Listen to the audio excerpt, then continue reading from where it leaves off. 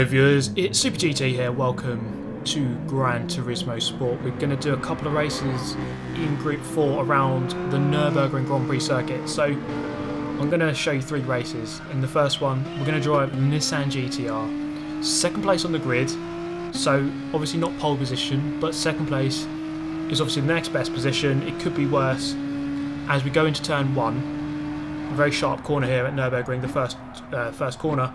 Ferrari on the inside gets absolutely mullered in the rear end, and this Viper that comes through, the green Viper, he's going to be the real star of the show. He's going to be the one that features prominently in this first race. As you can see already, he's going very wide. Ferrari comes back on, going to make contact with the Viper under some shoddy braking, it must be said. Now, he's going to take a really awesome line if it was rallycross, but it's not. So settling into third place, the leader is long gone already. Look at that, he's just developed a massive gap. Almost gets swiped from behind.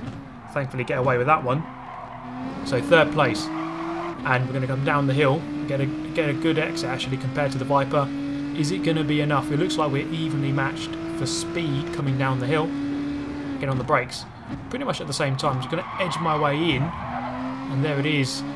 And we're going to look on the exit, just run him out.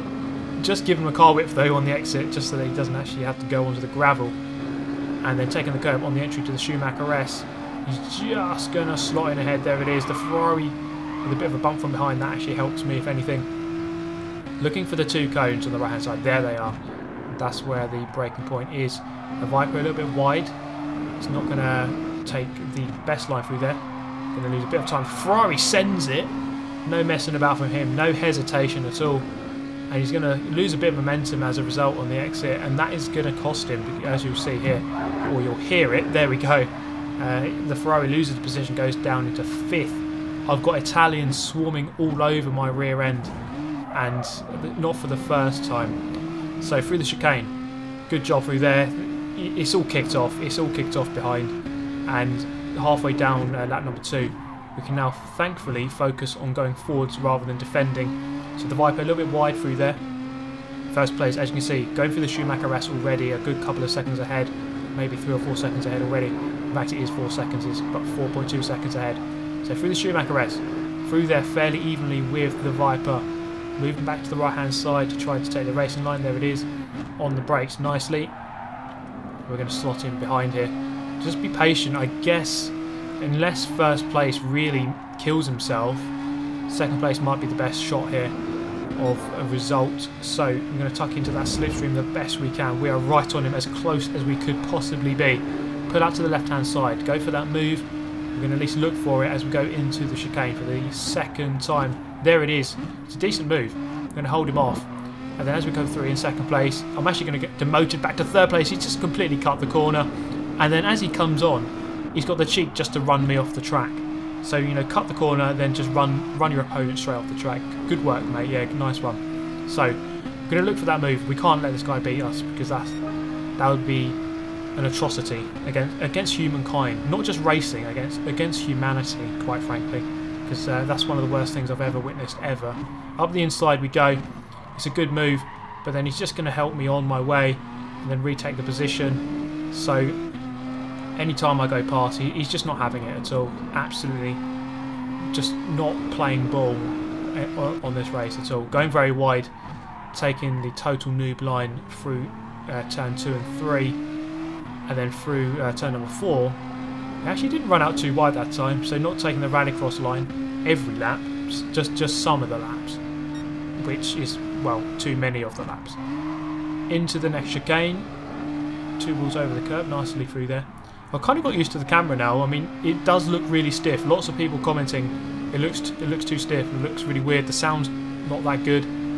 I can understand your analysis, because when you watch Forza videos, let's just commentate on this, up the inside, going to brutally just push him out of the way. Kind of deserves that, if anything, though. Yeah, this game, obviously there's not as much carnage compared to Forza, where you just have 10 car pile-ups every 2 corners. It's not going to quite be like that, but the racing, I mean, this guy is an absolute idiot, but the racing can be a lot closer and more respectful, not obviously in this case. As we go up into the next turn, it's just not a clean move. He's just going to come through with plenty of contact. I suppose I did the same to him a couple of corners ago, but then again he deserved it because he's an absolute moron, driving like a twat, quite frankly.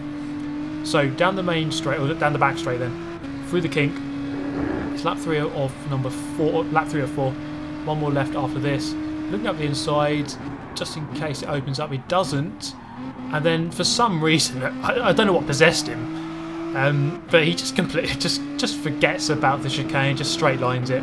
Why the hell not? Gains a couple of seconds, but then one lap later, he wasn't that good. I was straight back on him once again. I mean, this guy qualified 4th. I was about half a second quicker than him in qualifying, so I should have caught up really. Into the chicane, up the inside. We just make contact, and then he's going to go across, and now I'm going to get a 10-second penalty for that. And we're going to see later how that exact same thing happens the other way around, but the other guy doesn't get a penalty. So there is inconsistency, and it is frustrating, especially when a guy like that kind of beats you. He does cross the line in second. I kind of slowed right down to get my penalty, served. I went down to 4th, but eventually 3rd. That guy, Mr. Von Bister in the Viper, he had like 22 seconds worth of penalties, and he finished 9th in the end. I'm not sure what the hell he was thinking.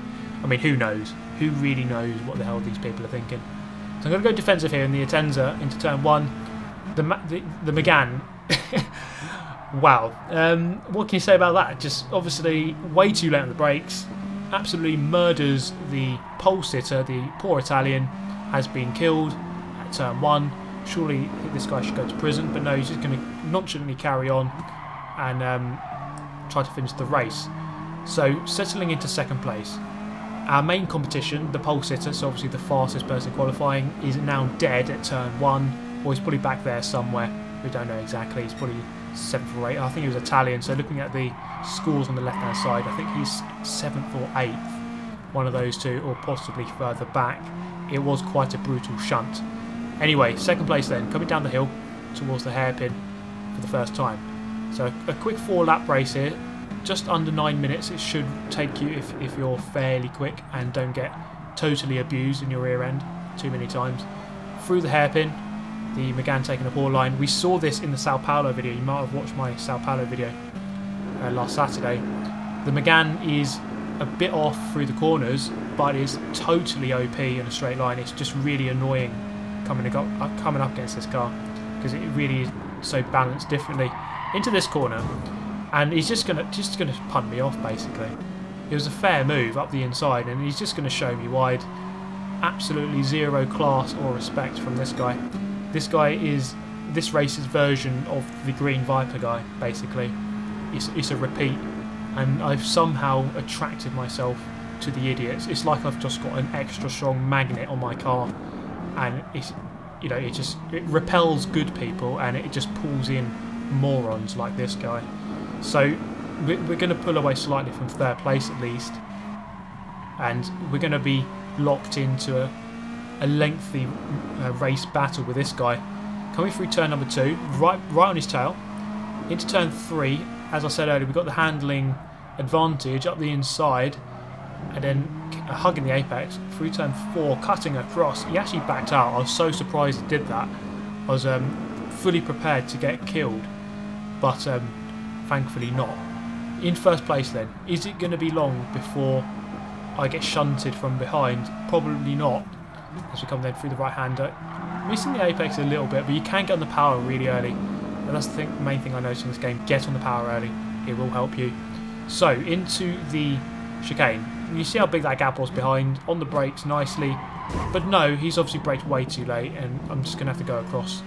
So that is very similar to the incident that happened in the first race. So, actually, in fact, it was worse, because he was nowhere near and then just shunted me wide.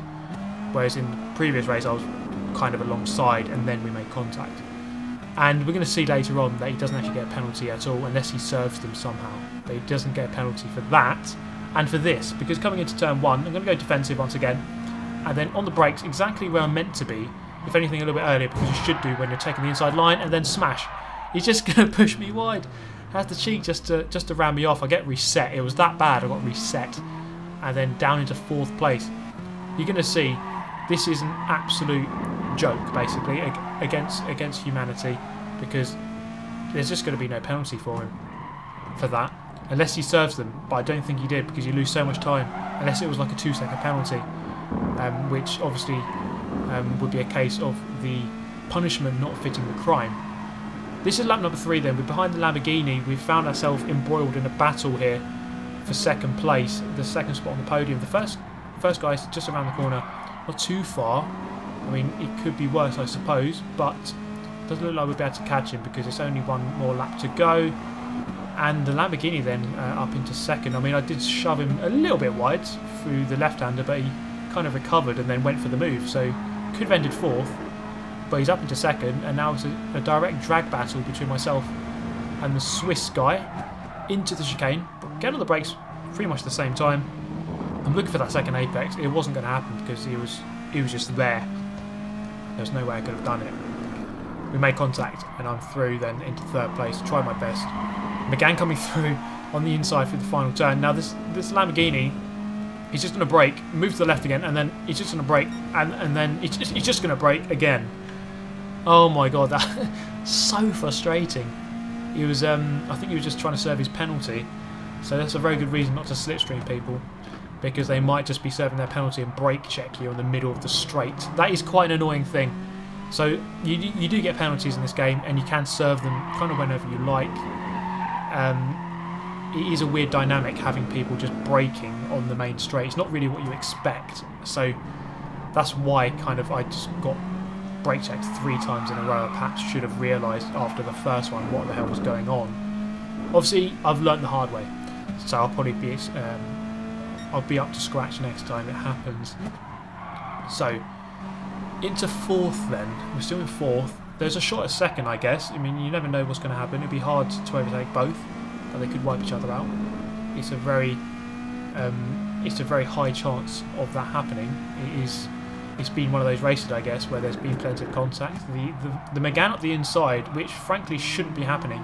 That car just doesn't have the handling. It shouldn't have the handling anyway. On the exit, getting a good run.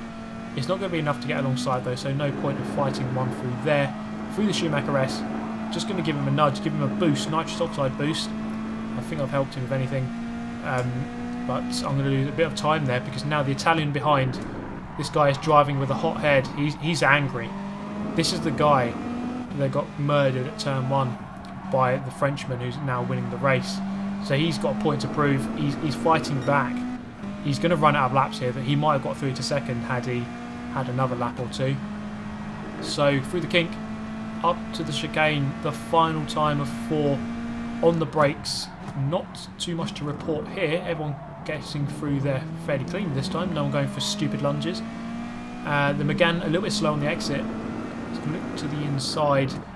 The Italian kind of tries to run him narrow, but the McGann is just going to run him out wide. Oh, just the typical GT Sport move, where you just run your opponent out onto the gravel.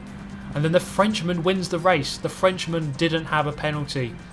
He had no penalty after all that. So pushing me off through the chicane, pushing me off at turn 1, pushing off the Italian at turn 1. I let him know, you are awful. Learn to race properly. To which he said, you block me many times and brake so hard. Which I don't really get it. I mean, obviously you brake hard. You're going to press the brake pedal, aren't you, to go into a corner. And I wasn't blocking it, it's just called defending. You're supposed to drive around it, not push them off the track. Oh well. Is clean racing possible? Is it possible? It might be. Maybe, somewhere. Once I improve my driver rating up into A or S, and then perhaps I will be not getting matched up with these fast but stupid people, basically. So coming down towards the hairpin, looking at the outside of the Lamborghini is a good move, and he's just going to show me why. To be fair, yeah, okay, I didn't really have much alongside him there, so no worries. Take 2 though, lap number 2, we're going to go for a repeat, and then go up the outside. Look around the outside, I've got the position there. In fact, I was ahead for part of that, and then he just kind of showed me off the track. And it's too easy to do on this game. Unfortunately, once someone is alongside you, you can just easily just push them off to the side, and you don't really get a penalty for it. and it's really easy for people to abuse that. It's quite annoying when people do that, and it's very common. Anyway, the last lap, you see how close it is. I was looking for a clean move, and if it wasn't on, I wasn't going to go for it. And into the hairpin, into chicane, sorry. Getting on the brakes, we're pretty much even. To be fair, this guy was very fast, and it was just that one move at the hairpin, which was a bit strong, but it could have been worse. I mean, he didn't punt me off or cut corners. So I suppose this race, it was a good race, and at the end, yeah, just hard racing from him. Maybe a bit strong, but not illegal. So a good race in the end. Second place, which would be my best one. So a fourth, a third, and a second. So unfortunately not a win. So no victory dance for you today, but it's just going to show you the good and bad side of GT Sport. You can have a lot of bad moronic racing, but you can also have some clean ones too. But that is it, guys. Thank you very much for watching. I do hope you enjoyed this video. As always, so obviously sub if you're new, and smash the like button if you did enjoy. I shall see you next time. Goodbye.